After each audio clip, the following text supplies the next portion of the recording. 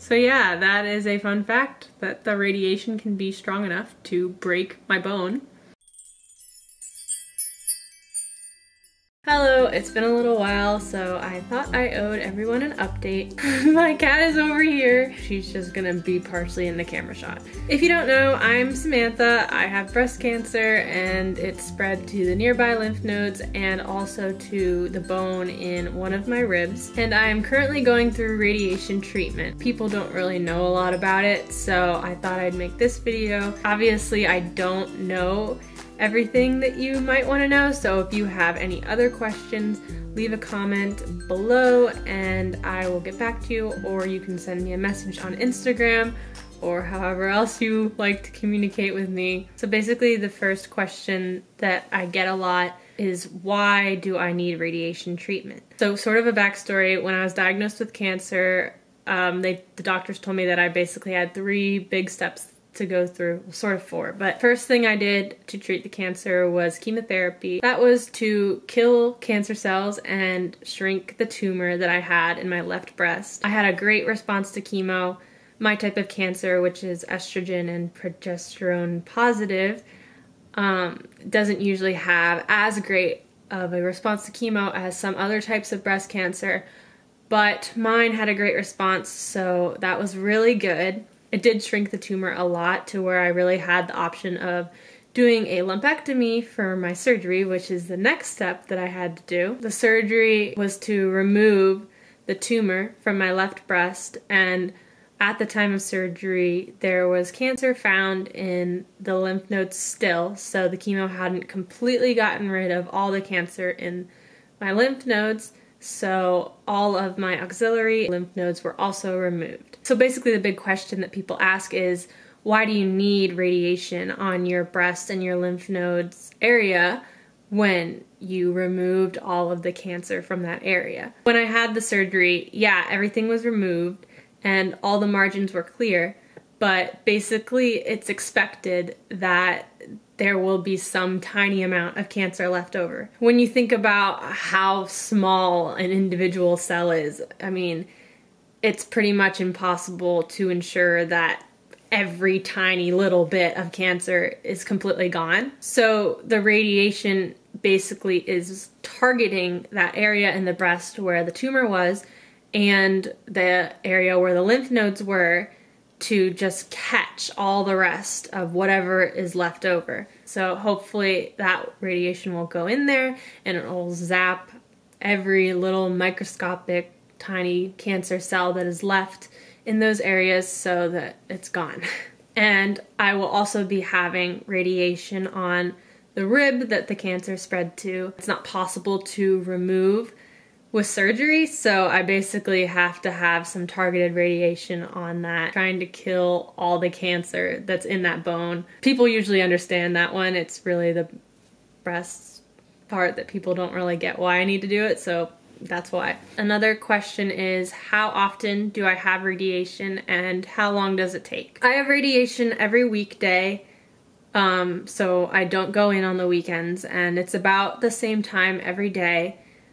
I would say it takes about 45 minutes usually, but on Wednesdays I have checkups with the doctor, so it takes longer, and sometimes it takes a lot longer when they have to do extra mapping or extra scans or x-rays and tests, so it can vary day to day. I will be doing 33 days of radiation for the breast and the lymph nodes, and then after that's done I will have a break.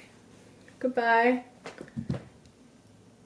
I will have a break, and then I will have 5 days of radiation on the rib. So what is a typical day like for me when I go in for radiation treatment? I have this little card. I scan it in the little scanner, and that like makes me pop up on their system that I am there, and when they're ready for me, they call me back. I undress from the waist up and put on a hospital gown, and then I go into the room with the big machine. When I get in there, I get up onto a table which has a special made mold, just completely unique to me. It was sort of like a beanbag, and on the first day when I went in there, I put my arms up over my head, because that's how you have to do it, and put my head back in it, and it completely molds to like probably my shoulders up to that whole part of my body, and all the air is let out of that beanbag and it hardens, and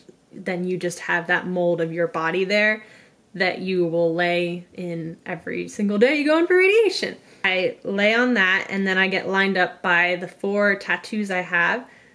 I have one under my arm over here, one under my arm over here, one here, and like one underneath. They move me around and try to get me perfectly in the right position, and I basically have to sit completely flat and still while they move me to get me lined up with the lasers and stuff in the room. They basically pull down the hospital gown all the way down below my belly button, and then they put this little square machine, sort of, that tracks my breathing on my stomach.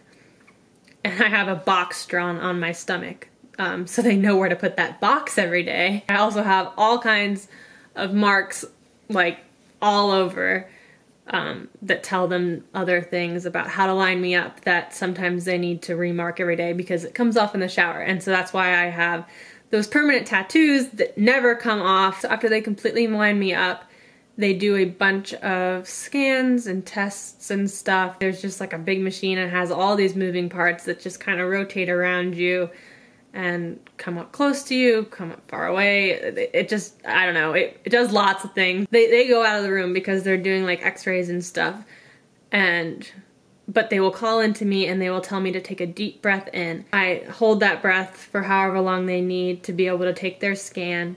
If I don't take a nice enough breath, then I have to do it again, and sometimes it can take a very long time, especially the first week. I was struggling with how exactly I was supposed to be breathing, and it took me a while to, you know, finally get it down. Then when they're done with all of that scanning, they actually do the treatment, and basically they do sort of the same thing. They step out of the room, they tell me to hold my breath, and the longest that I hold my breath is probably 20 seconds while they do the radiation. They do it in all different areas. They have to keep coming back in and telling me to breathe and drawing things on me and attaching wires to me and measuring stuff and making sure everything is perfect, because it's very important that it's perfect. They don't want to radiate the wrong part of you. So the next question that I will answer is, why? Why do I need to take those deep breaths in, and why do I need to hold my breath during radiation? And the answer to that is actually a little bit scary. It is very important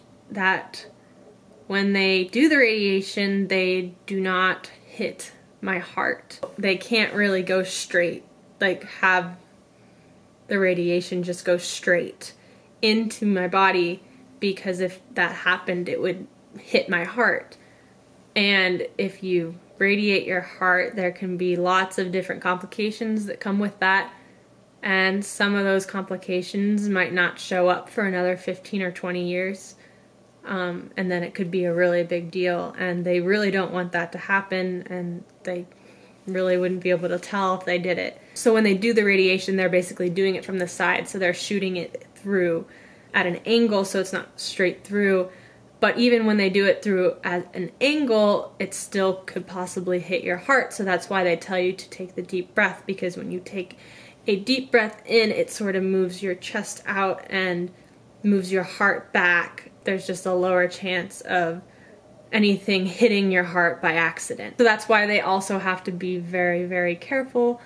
They don't start sending the radiation until I am in the perfect position and I have taken the perfect breath in and I'm completely lined up the way they need me to be, because it is so dangerous if they do hit the heart or things that they're not supposed to be hitting. You may wonder, like, well, what if you can't hold your breath that long, or what if you cough, or, you know, those types of things. The machine will stop. It'll stop giving the radiation. If it detects any change or any movement, it'll stop automatically. So they do everything they can to make sure that this is safe. It's just a little bit scary. Another question that people wonder is, does it hurt?